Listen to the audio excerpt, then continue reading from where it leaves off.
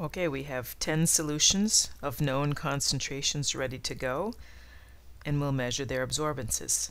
But first, we should calibrate the spectrophotometer with a colorless solution. Always good to wipe the cuvette off.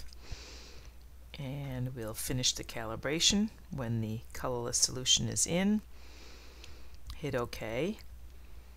And let's turn the spectrophotometer on and notice as we lift out the water and put it back in, the absorbance reads virtually 0.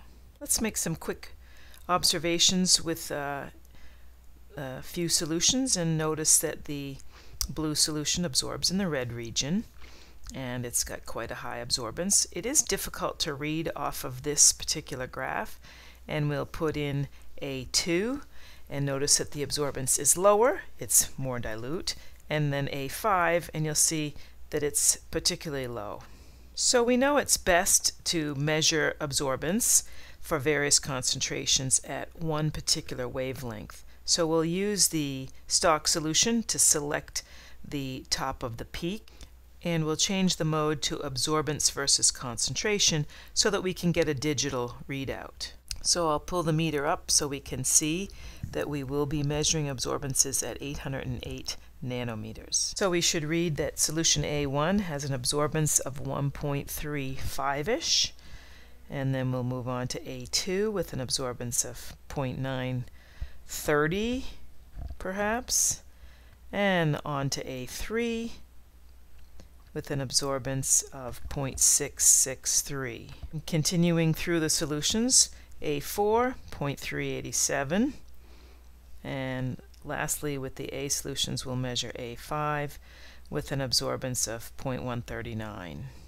So I'll turn the rack around and we'll move on to the B solutions, starting with the stock B1 with an absorbance of 0.978, and on to B2. Yep, get that cuvette in right, 0.693. B3, 0.501.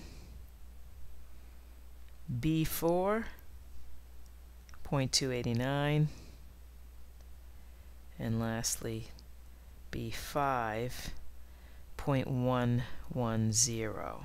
And we do need to measure the absorbance of the brass solution. So I'll pour some from the 250 ml volumetric flask into a beaker to make it easier to dump into a cuvette, which had been previously used. So notice that I'm going to rinse the cuvette out with the actual brass solution and pour in fresh solution, and then go ahead and put that into the spectrophotometer and measure the absorbance.